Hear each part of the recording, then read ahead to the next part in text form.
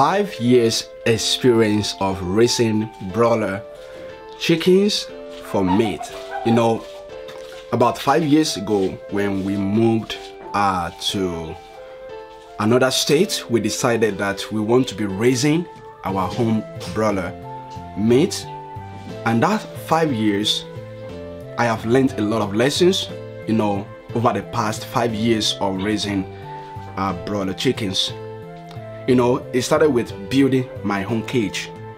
I started building my own cage, you know, raising my own broiler chicken for meat.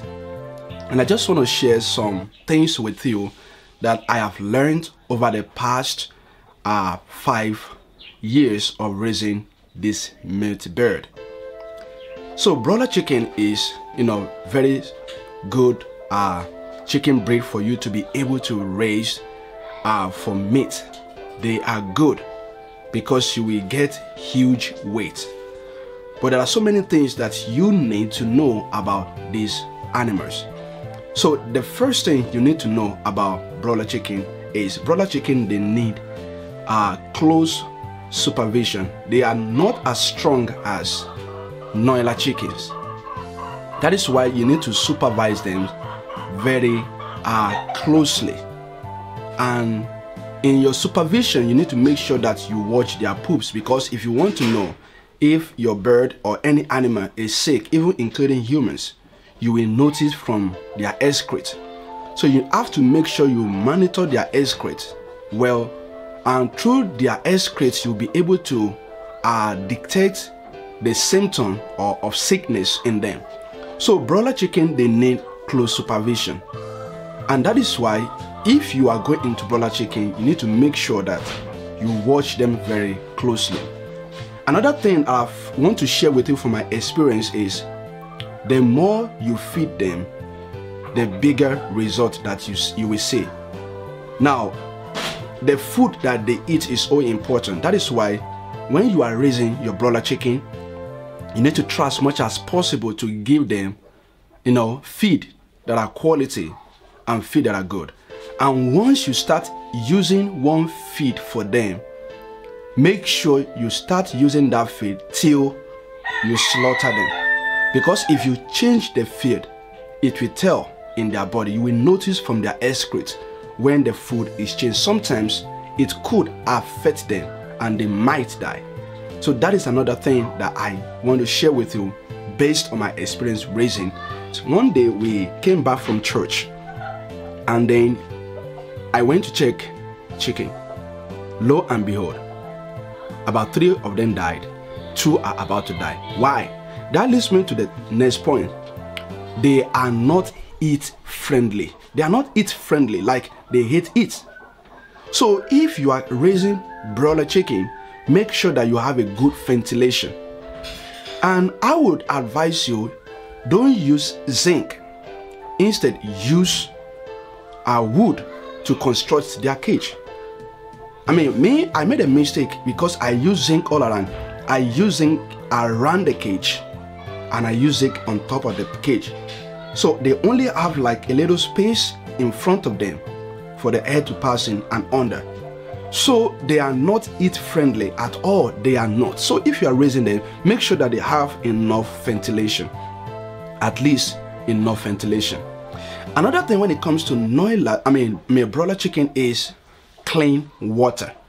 They need clean water each day, and that is one thing that will really help you. Okay, just like humans too, you need clean water to be able to survive. The animals that you are raising, they need clean water. So based on my experience, make sure you change their water. And also they need constant water. If they do not get water, listen, they can get a stroke. Make sure that you give them water. When they eat, they drink. When they eat, they drink. When they eat, they drink. That is how they eat. Okay, so make sure that there is water enough for them. Every day, check them. That is why in the first point I say close supervision. Make sure that their poops, solid, and also that there is enough water for them. And that leads me to the last one.